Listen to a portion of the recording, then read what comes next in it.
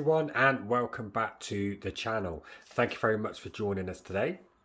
If you've seen the previous video, you've seen I would have did the Tig Ino-Wasseli, Poecilotheria, and this is the other ones I've got, which is the Poecilotheria Vittata.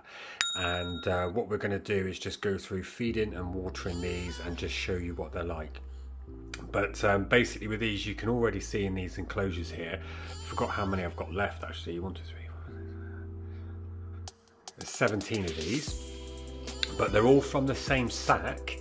But you can actually see, if I go in closer here, you can see some of them, they're all different sizes. So they're all from the same sack. You can see number 14 there, and you can see this one here on the cork bar. We'll go in and have a look at them in a second. You can see this one moving here, but some are larger than others, and that's what I reckon. If you see that size there, and then you see this one here, you can see this one's a lot smaller.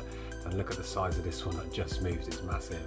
So some of these are very big, and then you see some of them are a lot smaller. So I'm thinking the smaller ones are females, and like you've got him walking there, it's potentially a male, but we'll go through them.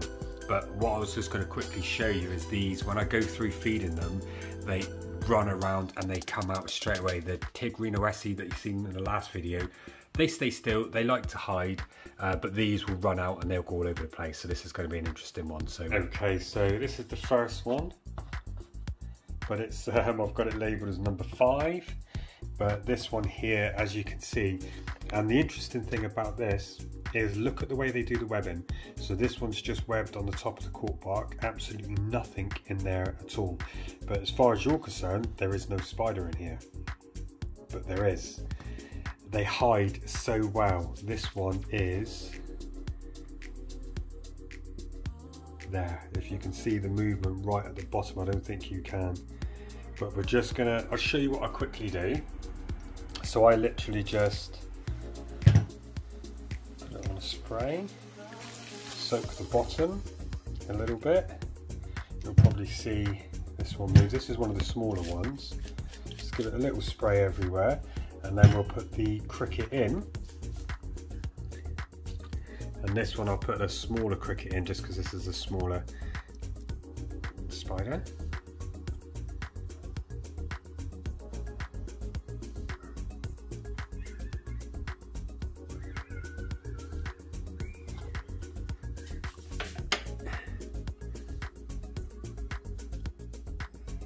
See, this is the first one. You can see the cricket there, but you can only just, people who know pokies can know the markings. You can see to the right of that hole, that is the Vittata, and it's a good few centimetres, but they're so well camouflaged. But this one doesn't really move at all. So we'll just go through and we'll show you, and you'll see the difference that some of the others make. So that's one down. Right, so this one I've marked up number 15, and the spider is there, bottom left. You can see the feces from that spider, but you can see the abdomen's got a good size, but hasn't eaten in a week, but it's curled up. And I've noticed that a few of these do this curling up at the bottom, but then if I show you this, we've got the bigger ones that just stay out. And I think that they're the males, they explore more, they're a bit more bolder. The females just curl up like that. So these two first enclosures I do think are females. I don't have them sexed yet because the molts are all destroyed. But just have a look at this. So it's a similar sort of setup with the webbing on the top, a few strands over to the side where the cocoa fibre has been brought up, but you can see both down. But we'll go through, trust me, some of these will come out in a second, but I don't think this one will. Give it a light mist in, and we'll put in a little bit of a cricket.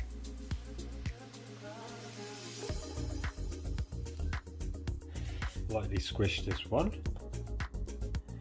Okay, run the wrong way.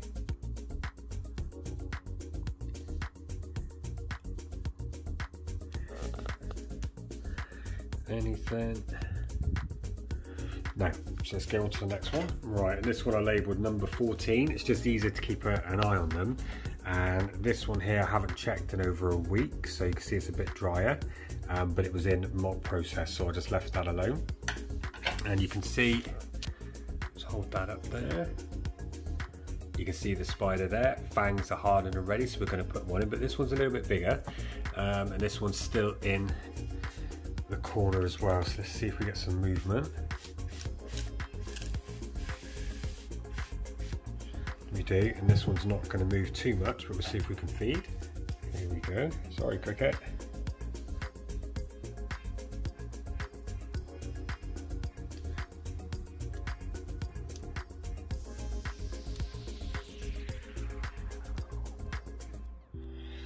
Nothing net with this one, but they do eat. They'll eat later on, but you can see we're getting movement, so I actually will show you a spider in a minute. It's probably going to be more likely from one of these, but there we go. So we can see, well, I want to get them out so you can see the colours, but let's quickly go on to the next one. Okay, we've got the next one here, slightly higher cork bark. As you can see, absolutely nothing that side, but if I to show you there. Oh, there's a molt down at the bottom. The spider is literally below these tongs and I can't really get a better angle, but there's another one there, so I'm going to try and feed. But there we go, so she or he's not going to take, but it just shows you that classic pokey stance and the coloration, so we'll leave this one to take later. Okay, number 5. Drop in the cricket, I think it's taken straight away. But this one here, look at it, it's like scaffolding. You can't see it at all. It's done like a webbing, it's done a curtain, it's all built inside. I think there's about 2, 3 maybe molts in there that I can't get out, but this one lives within its own building that it's devised. It's absolutely amazing that it does that, but there you go. It's not going to give you a chance of seeing it. Quick spray, on to the next one. Okay, another one here, number 6. And you can see removing the molt, but you can see the way this one's done the webbing. It's done like the cocoa fibre. It's brought it up onto the cork bark and then attached it with like strands at the side. So let's grab one of these crickets that I hate so much, see if we can feed this one. Drop that in. Okay, let it run around and obviously let it get to the spider, and we'll see if he or she will take. There we go. So that's gone in there straight away. Now I am actually recording my voice over after I did this one because I had that much bad hay fever. My voice, you couldn't really understand what I was saying, but yeah, but this one here, another potential thumbnail that I'm going to pick out. I'm going to do that through my videos from now on and just see if I get the best shots, put it in there. It's more, that's mine, that's me, and that's what I got. I mean, come on, look at that, look at the eyes staring right at me, and I think if I remember rightly, she made me jump. If I think so in a minute, like she's trying to move back into her like hammock that she's made. She's got the cricket on her, but I don't know whatever I did, but she comes towards me, I think. There we go, and it made me jump again. So I think I jump at these all the time. I don't know why she lunged. Probably just because thinking, oh, I'm going to get another cricket, or just sense my movement. But there you can see the orange coloration on the legs. Never knew they had that, but that is absolutely gorgeous. I think you'll agree. Sorry about that with the jumpy camera, but I've got quite excessive hiccups due to bad hay fever at the minute, but it only lasts for a few more seconds. I'm trying to get you a good shot there and zoom in, so I do apologise for the jumpy camera. It is just myself. There we go, that's got better now and stopped, so you can get a good look at this one, and I'm amazed by all the different colorations. There was a good take by her. I'm hoping her, but probably a him. But look at the carapace in the abdomen, the markings there with the black Christmas tree style, but the orange sort of hairs coming off there. But I love the eye mask, it's just amazing. You can see it's took the cricket, so it was a good take on that one. I haven't got as amazing footage as what I wanted for you guys on this one, but I just wanted to give you a look at these because I've had them for so long as babies.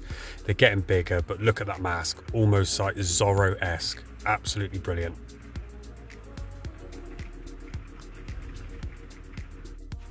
Okay, number 8, here we go. We're going to try and feed this one with a big cricket with wings, see if it will take off. No, oh, there you go, straight away.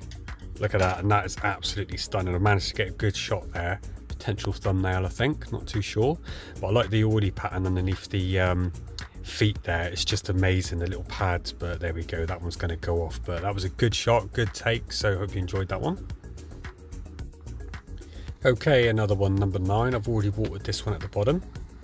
These are the first time I'm using these slightly larger crickets, but they make them jump and slightly unpredictable, but they are getting to the size now where they can take these crickets easily, so we'll just put that in again, and I have no doubt off camera when I put them back they'll take. But here you go, potentially another male, this one. Oh, that's a good shot. But there we go, we'll give you a close-up look on that. So I'm not sure if the orange coloration of the hairs are coming up on the legs, but what I wanted to show you is why it's called a ghost ornamental. Look at it, the white, it's just come up so vibrant. It's absolutely beautiful, this one.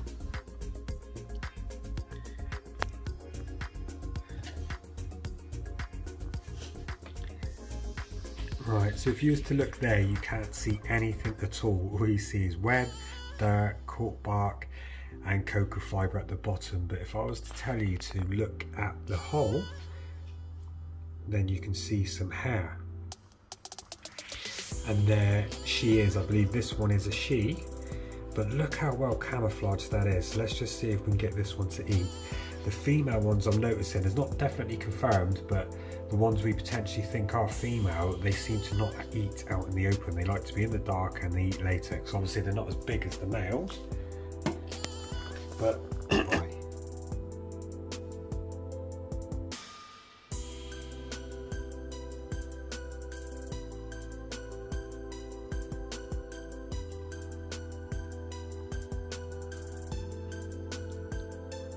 nope, not yet as I thought. So the cricket is in down there and she is just turned around head first this way, but we'll give her a little spray.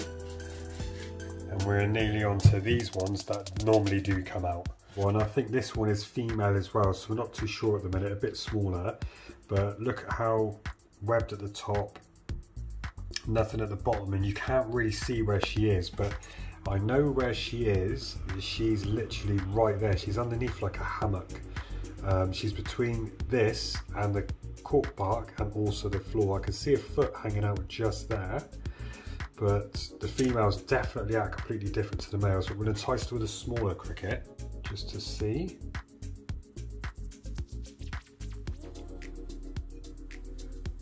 See if anything happens. Yes, there we go, there you go. You can see the difference straight away. The males are a lot more leggier. And as I said, this one, they're all out of the same sack, but this one is at least, I would even say 2 centimeters smaller than the biggest one we've got, which is definitely a male. And all the male have the same other characteristics. They don't hide, they roam around in their enclosure, yet they're only, I would say they're probably juvies now, small juvies, but the females don't, they still hide. So you can see straight away. So we're nearly onto the bigger males. But there we go. Not had a good chance of like sorting out these molts because they destroy the abdomens, but I'm not too bothered. We can almost do it ventrally, but I'm not bothered until they get a little bit bigger, because definitely got females and I've definitely got males, so it's not too much of an issue. But you do have to be careful if you do want to go and have some of these in your collection, then you need to obviously be aware of them. So all the pokies that we keep, we have different types of them and they all act slightly different, but these here, they do the bits with the legs fanning out and backwards, which is just awesome. But these are very skittish, the Vittata. The Tigrinwaselli, they don't seem to be that skittish, but I find our ones are quite bold, but you don't want to get tagged by one of these. Let's have a look. There we go, right down at the bottom. I'm not sure if this one is male or female. I'm possibly thinking female because it is a little bit chunkier, not so leggy, but we'll try with a smaller one. There's the cricket, you can see the feet of her, but as I said again, she probably won't eat till I put it back. Oh, she did. There you go. There you go, sweetie. So she did eat, but I think that one's a female. The legs just look wider, it's not as long. Until I can get to sex them, but there's another one done. Right, in this one, you can't see anything at the bottom, but in this one is a bigger boy. Now, if you remember the one I just showed you is a lot smaller, about 2 centimeters, maybe 2.5 smaller than this one, but the feet at the front, they're more feathered and just looked more chunkier. Now this one here, you can see straight away, this one's easy couple centimeters bigger, but look at the legs, just more thinner. So you can, I'll see if I can entice this one.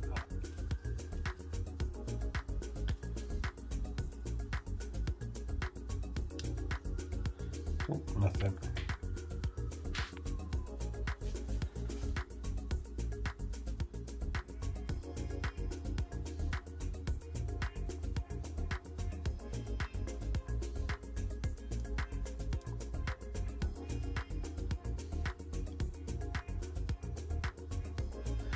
Right, there it is there.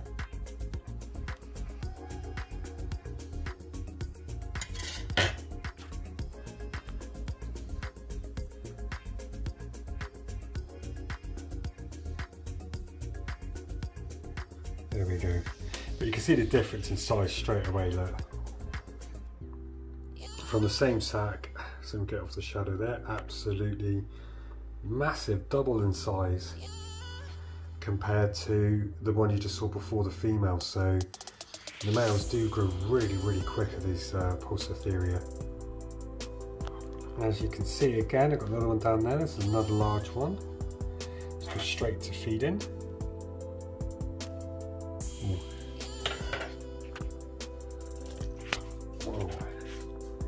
That made me jump. But look at the colours of this one. It's more orange. Absolutely stunning. I mean, look at the markings on the carapace on the head. Slightly different on this one. More blacker markings. But like I said, they're all the same sack, but the coloration is slightly different.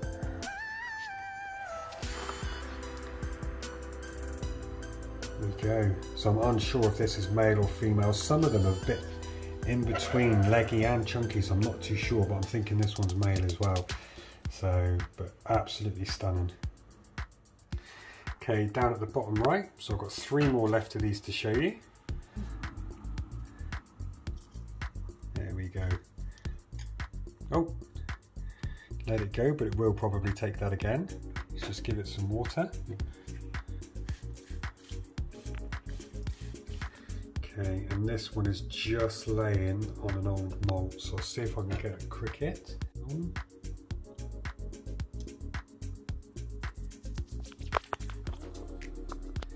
Typical cricket style, I'm dead. Okay, so we're going to leave that one and move on to the next one.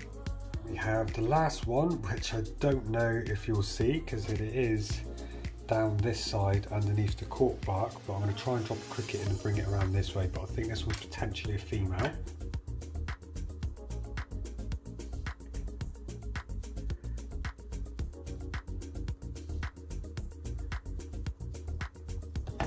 Wow, God, she took it, made me jump.